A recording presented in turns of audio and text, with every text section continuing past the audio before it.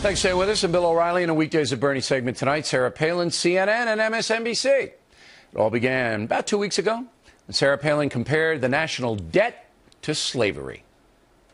Obviously, you don't literally mean it's like slavery, which cost millions of people their lives, and there was rape and torture. You're using it as a metaphor, but don't you ever worry that by using that kind of language, you risk obscuring the point you're trying to make? There is another definition of slavery, and that is being beholden to some kind of master that is not of your choosing. And yes, the national debt will be like slavery when the note comes due. Well, after that statement, MSNBC's Martin Bashir told his very few viewers that perhaps someone should assault Governor Palin in a gross way. Bashir has since apologized, but has not been suspended. Then, a few days later, CNN's morning guy, Chris Cuomo, said this. If you want to use slavery, you should know what slavery is, and this is what should happen to you. And then it became just the last part of what he was saying should happen to her, which is this, a horrible thing that was done to slaves. Do you think Martin Bashir was trying to be viciously, savagely hurtful to Sarah Palin? Yes, Chris, of course. You don't think that he was trying to make a bigger rhetorical point and that this was just a mistake of how to do it? All right, joining us now to analyze the whole mess, Bernie Goldberg, who was in Miami this evening. And you say?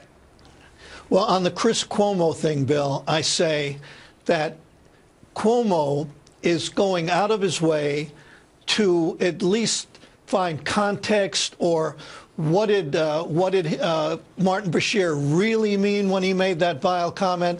And then he asked that really dumb question about, do you think Martin Bashir was savagely attacking Sarah Palin? This tells me one thing and only one thing, that Chris Cuomo doesn't like Sarah Palin either. Could it be? I mean, that's his... Could it be? All right, and I know Cuomo. He used to work here at Fox. Could it be he doesn't know Martin Bashir? Because look, if you know what Bashir does, could it be that he's Martin Bashir's buddy? Maybe, because that's what it sounds ABC, like. They have maybe, but if you know Martin Bashir and you know what he does all the time, you couldn't ask that question because he's a smear merchant. He smears. That's what he does. Right. All right. So why would you give a guy who's doing this for a living the benefit of the doubt? Now, if it had been Wolf Blitzer who never smears, then the Cuomo question, I think, would have been valid.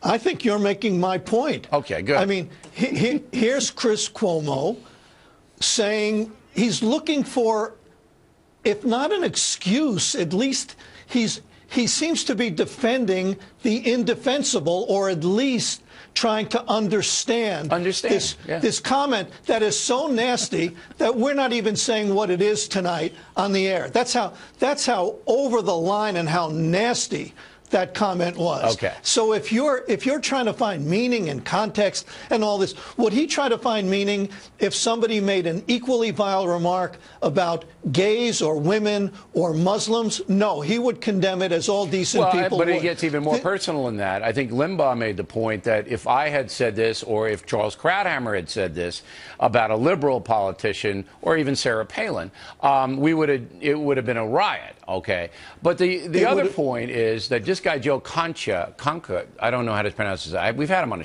show. Concha from Media Eye. He was incredulous when Cuomo asked him.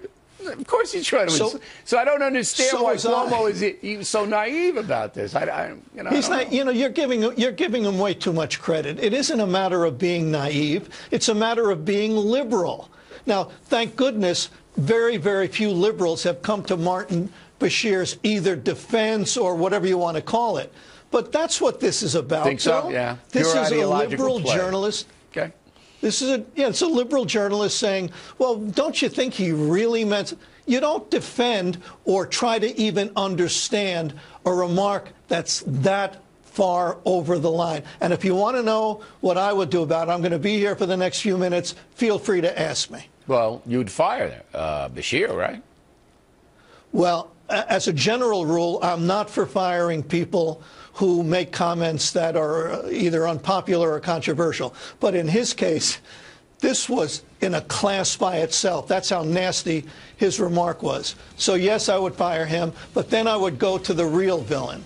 I'd go to the president of MSNBC, Bill Griffin, who has created a culture over there in which this kind of thing happens all too often. Not to this degree, but all too often. The third thing I would do very quickly is I'd go to the president of NBC News and I'd say, one of your predecessors said, we do news here at NBC, and they do, that's our opinion page over at MSNBC. And if she said, I'd ask her, do you want an opinion page like that for NBC News? And if she said yes, I throw her rear end out onto the street also. Bernie Goldberg, everybody, straight and talking tonight. Glenn Beck on deck, another straight talker. We haven't seen him for a while.